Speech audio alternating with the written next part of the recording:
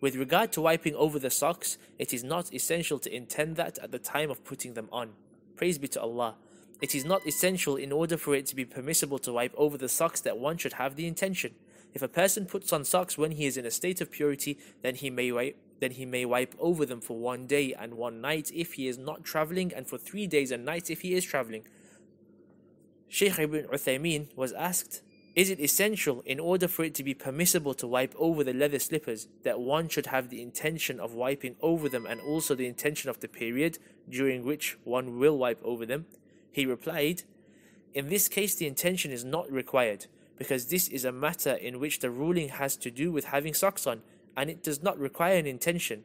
Similarly, if a person puts on a garment, it is not essential to have the intention of covering the awrah during prayer, for example.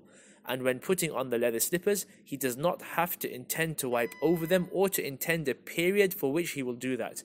Rather, if he is traveling, he may wipe over them for 3 days and nights, whether he intends that or not. And if he is not traveling, he may wipe over them for 1 day and 1 night, whether he intends that or not.